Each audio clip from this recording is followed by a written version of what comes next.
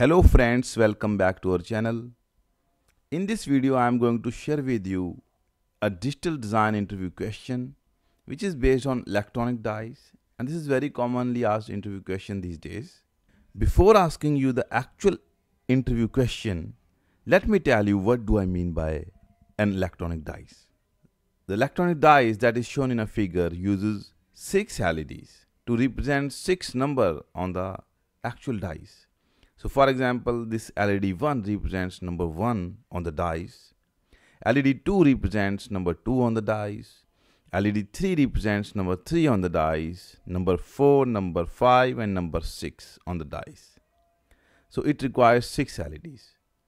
In another version of electronic dies, there can be a 7-segment display instead of these LEDs. And along with these LEDs or 7-segment display, there will exist a button.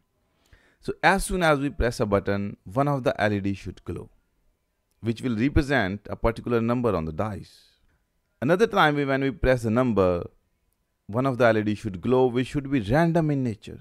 Because when we throw a actual dice, we are not sure which number will come.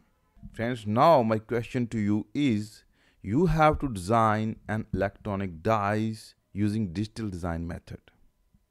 And let us say you are going to implement this design on an FPGA board where these LEDs and these press buttons are commonly available. The only complication in this question is you have to generate a random number as soon as I press a button. So if you are able to generate a random number, your problem is solved and you will be able to make design of this electronic dice very easily.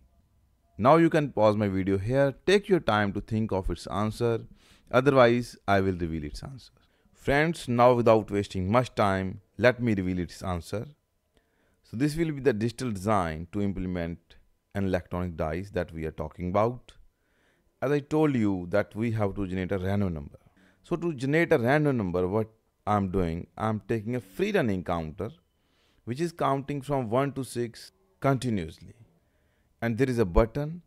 As soon as I press this button, I have to put some synchronizer flops to make it synchronized with the clock that I'm using in my design. Once this asynchronous input is synchronized with this clock and it is applied to sample and hold logic, what it will do? In one particular implementation, let us say when this input is high, the output value of this counter will be passed as the output of sample and hold logic. And when this input goes low, we need to hold the output value of sample and hold logic. This is very simple logic. This way, whenever we press a button, we are not sure what is the output of this counter. And we are going to latch a random value here. This way, we will be able to display a random value on the LEDs each time we press this button. And this will form an electronic dice. Friends, let me mention one very important factor here, as I have used many synchronous flip-flops to sample this asynchronous signal to the clock used inside our design. And these synchronous flip-flops are used to ensure that our design will not go into a metastable state, and particularly the logic or the flip-flops used in sample and hold logic. But friends, even if these flip-flops go into a metastable state, they are not going to harm us in this particular example, because we are going to generate a random number at the output of this sample and hold logic.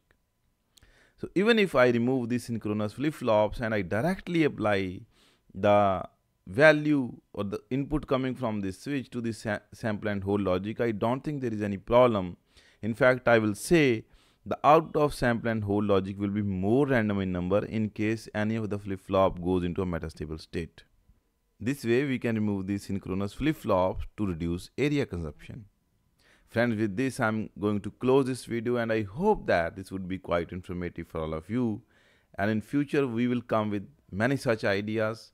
So to be aligned with our channel, don't forget to subscribe it. And if you really like this video, please press the like button. Thank you so much for watching.